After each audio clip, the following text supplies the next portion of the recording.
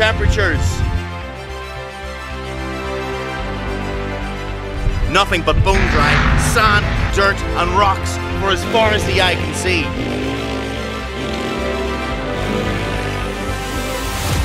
Yet still, somehow, life exists in these deadly environments.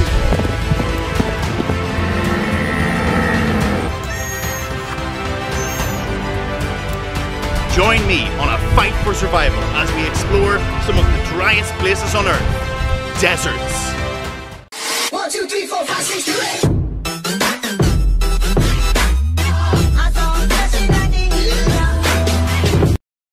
What's up guys, it's me, Mr. Bradley, and today we're learning about deserts. But before we begin, hit that subscribe button and the bell notification button and get ready to do the starter questions on your screen right now.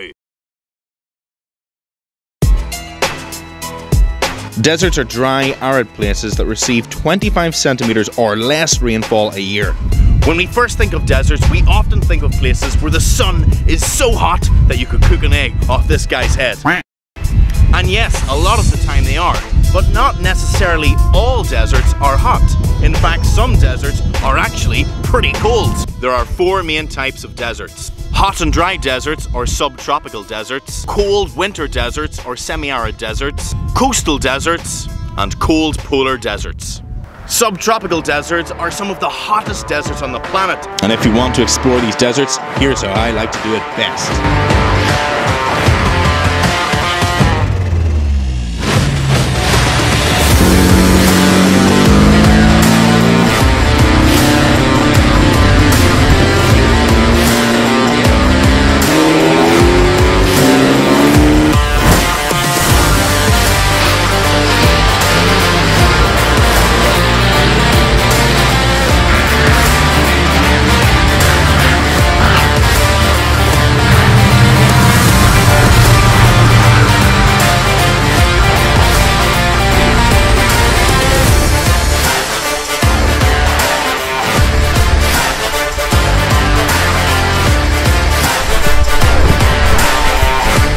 Alright, so as you may already know, the equator is a giant imaginary line that runs around the middle of the Earth. On Earth, the equator is close to the sun all year round, so as you can imagine, things are pretty hot here. The sun heats the air and moisture. The hot air and water vapor rise into the atmosphere, which causes clouds. The higher you get, the colder things become, so the clouds turn to rain and the water falls back down, meaning all that's left behind is now dry air because it's lost all of the moisture. This dry air begins to cool down and it either sinks north or south into the subtropics. This is what we call the Hadley cell, and it explains why subtropical deserts are so hot and dry. Semi-arid deserts are cooler deserts with cold winters. They are often surrounded by mountains which block out moisture carried by clouds. Instead, the rain falls in the mountains and rarely reaches the deserts, which explains why semi-arid deserts are so dry. Coastal deserts are found near the coast where the land meets the ocean. Despite these deserts being close to the water, they still remain very dry. To get a proper appreciation for these deserts, I think it's time to see them from a different perspective. The sky.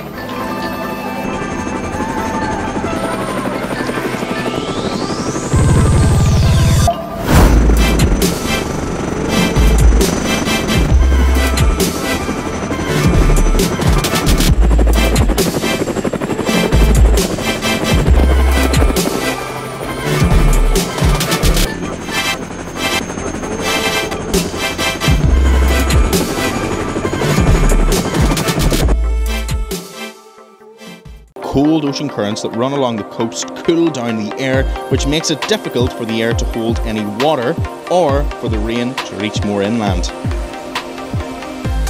Polar deserts, such as Antarctica, can technically be called deserts because of their low levels of rain or snowfall. Because it's so cold, water rarely has a chance to evaporate, and even when it does, most of the time, 200-mile-per-hour winds blow it away before it has a chance to reach the atmosphere to form clouds.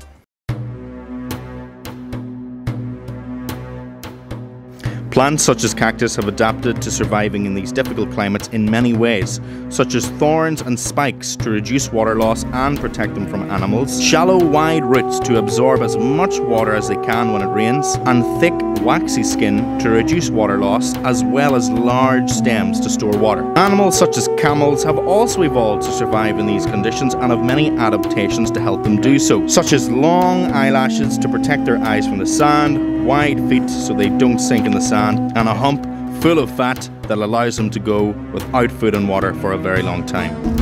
We're out exploring the desert of ancient Egypt.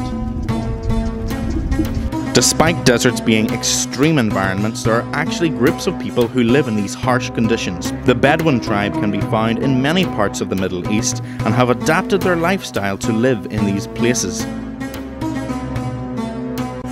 Desertification is a process by which fertile land for growing crops becomes a desert wasteland. This can happen for many reasons, such as climate change, too many animals overgrazing in the area, and an increase in population, which leads to over-farming, causing deforestation and soil erosion. Without plants holding soil together with their roots, soil erosion occurs.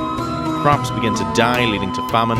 Fewer plants and animals can survive in the area, and so people migrate, leaving behind a barren, uninhabited wasteland. Thankfully, it can be avoided by being careful to avoid overgrazing and using clever farming methods such as contour ploughing, mulching, and planting more trees. We can reduce water loss and erosion. Recap time! Deserts are dry, arid places that receive 25 centimeters or less rainfall a year. There are 4 main types of deserts: subtropical, semi-arid, coastal, and polar. Some plants and animals, like cactus and camels, have adapted to live in deserts. Desertification is a process by which fertile land turns into barren desert wastelands. And so we've come to the end of our video about deserts. If you enjoyed it, give it a like and check out some of the other videos on my channel. And as always, thanks for watching and see you next time.